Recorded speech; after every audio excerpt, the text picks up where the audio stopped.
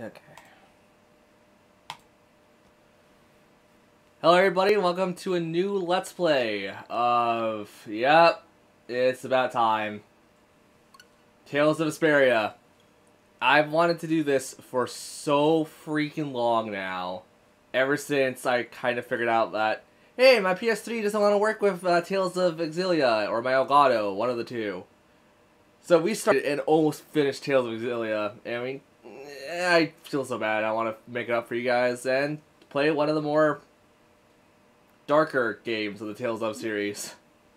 Okay, so we're gonna play on English. I was gonna skip the intro because of copyright claims. If you guys want to look it up, it's called Ring a Bell. So I've played this game a lot, but as you guys can see, I haven't touched it since last year. I finished it a year up before. So yeah, well, New Game Plus mode file, and this is I think those are both New Game Plus mode files. Down here are my actual files. Wow, how long did I actually play for? So, you got 99 files to work with.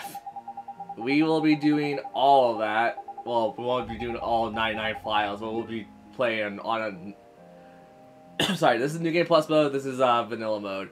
But we found a vanilla mode game because I haven't played this game in like over a year at this point. Configure your settings before starting the game. Okay, well, I actually do want message speed to show up all at once because I like to read. Actually, fast wouldn't be that bad. I can change this in the game itself. Battle difficulty. There is difference between battle difficulties. Mostly levels, attacks, and different stats. I will keep it on normal, but I may or may not shift it to hard or easy depending on what's necessary. Rumble is on or off. I'll put it on. Field camera is normal, reverse. It just basically means you want to shift the camera shift the camera in different ways. Movement stick, directional button. I'll put on left stick. I like the left stick. Button configuration. I just want to make sure I know what I'm doing for all this. Okay, sorry. Just want to get a recap. All of this will stay the same. Item request. Cancel or allow. This is a different mechanic in the Tales of game, so we'll go over that in time. Engage camera, which just basically has battle camera, dynamic camera for angles. Field of battlefield buoyancy or borderline, so you know where you can go, where you can't go. Location names, gonna keep that on. Title skits, I'll keep that on. Skit subtitles, I'll keep that on. Movie subtitles, we'll keep that on. Post battle synopsis or subtitles, we'll keep that on. We can change the style of how we look at things. So A is like the easiest one, or B is really the easiest one to see. Well, C is the easiest one, but I'll put on B for right now. And then adjust. Oh right, you can't really do that. Whoop. And let's start the game. There is going to be a long cutscene, and I will talk over most of it. But it's only because copyrights and other shenanigans, I think. But this is giving you a good starting point of where this game is. And for those who are curious, and I bring this up every so often, this game actually has a movie tie-in. The movie is, I believe, 2 years before the game. So if you ever want to go watch it, I believe it's called Tales of Vesperia's First Strike. I do not remember fully what the name of the movie was called, but I'm pretty sure that's it. Oh boy, if you guys have never seen a Tales of game, this is going to be quite the interesting prospect for you guys. Ooh, hello. That's a pretty outlook. We got wolves!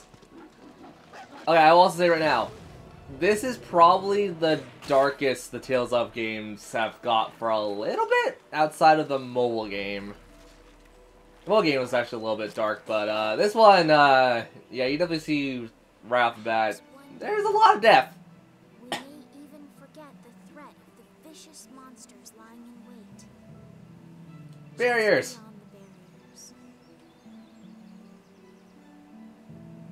Got roads, got a gorgeous scenery in all honesty. Will bestow ever more prosperity to the world. Can you guys even hear that?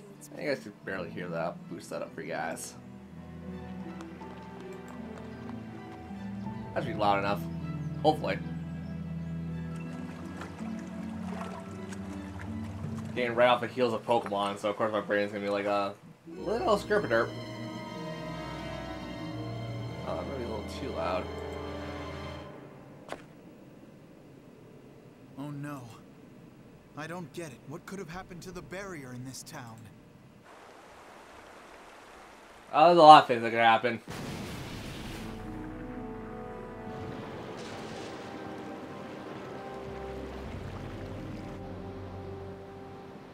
From the imperial capital, Zophius, bedrock of peace, we pray, may tranquility bless this world. Bedrock of peace, huh?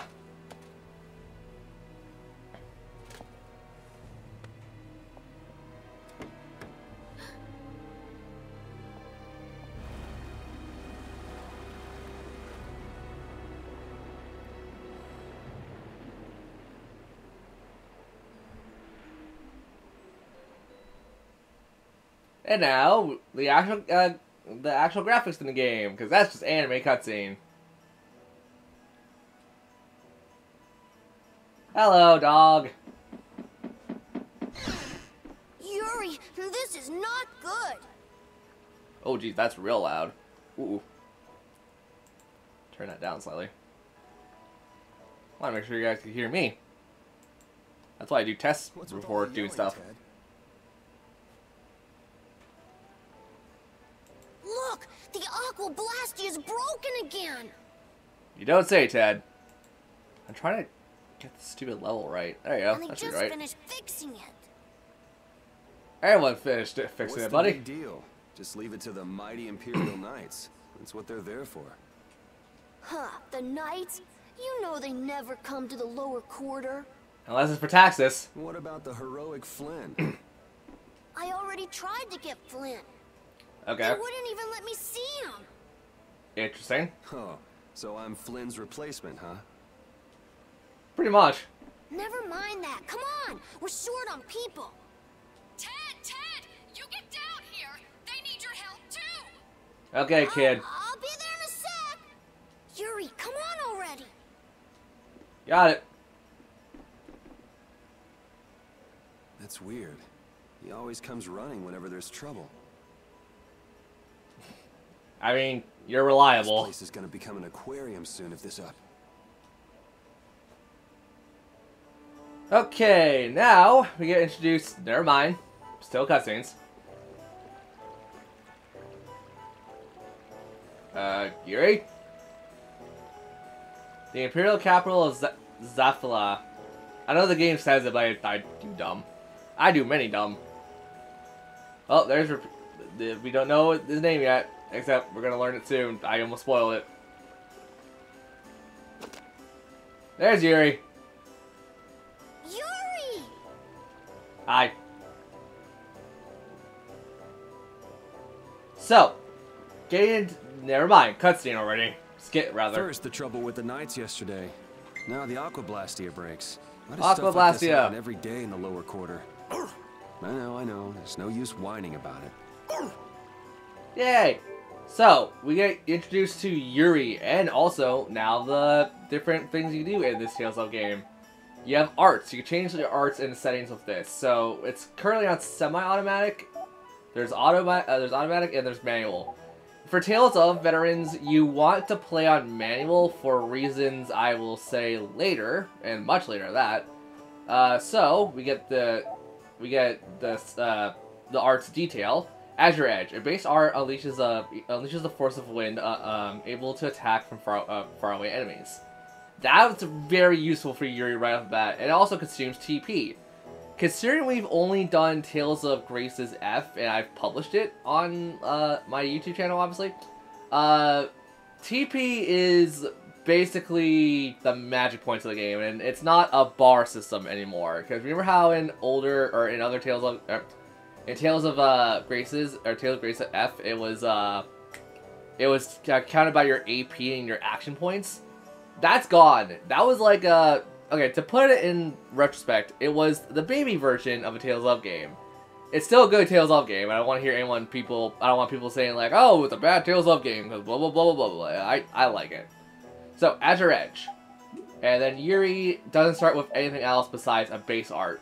Base arts are different than some of the other arts we'll get into, but once again, we'll get into those when we get into those. So, Yuri already starts with a wind skill. Yuri, by himself, I believe he's classified more of a wind element character than anything else.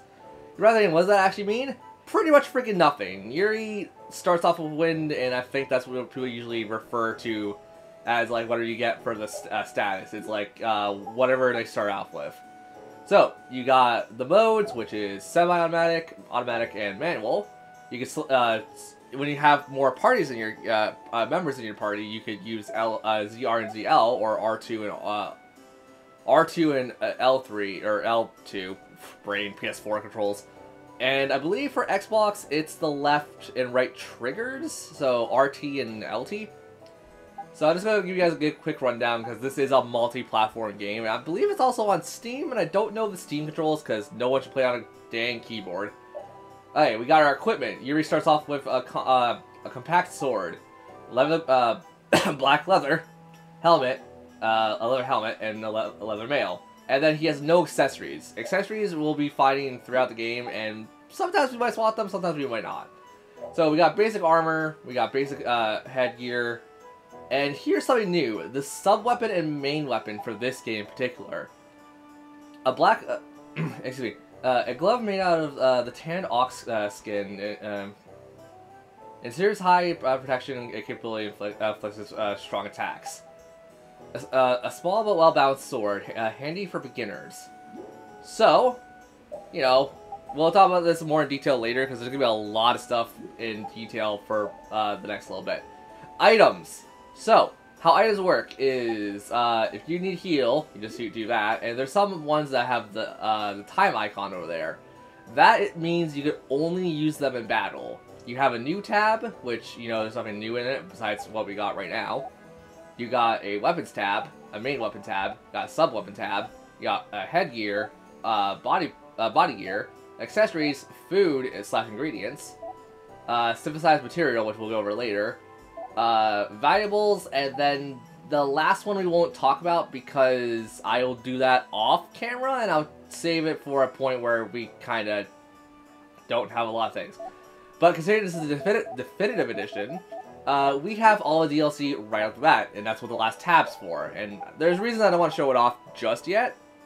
So, yeah, we'll do some of it off camera, we'll do, like, the last couple on camera. Alright, next up is skills. Characters start off with pretty much nothing, and skills are gained through certain memes that we will go over later. Strategy, so this is just basically, you know, tell your AI what your AI companions what to do. This is up to 4 players. You can play with 4 players, but let's be fair, most people nowadays will probably just play it on themselves. Cooking is something special, which we'll go over later, because you don't have anything in it right now. And you got a status title, or the status of every character. You learn their full name, so Yuri Lol, Downtown Boy, and titles. Titles do not mean anything in this game, except a select few, which we'll talk about later. So we have Downtown Boy, a downtown, Zahaf, I cannot read that, resident, wanted by the Imperial, Imperial Knights that doesn't seem to care. And then, basic swordsman. One who practices the basics of the Imperial Knights while incorporating his own style. Wow, I read that wrong. So, titles do nothing. You have their physical attack, their physical defense, their magic attack, their magical defense, their agility, and the luck. The luck and agility, I think, don't really matter a whole lot. Well, the luck kind of does for certain things, but we'll go over that later. You get their attack attributes, so if we had Yuri with a wind sword, he would have a wind element, the resistance, which obviously what they're strong against, and then their weakness, which it'll be like, if Yuri has a wind guard, he'll be weak to earth or something like that. Accessories, or attachments, we have nothing right now. We will change that sooner or later, but right now it's nothing.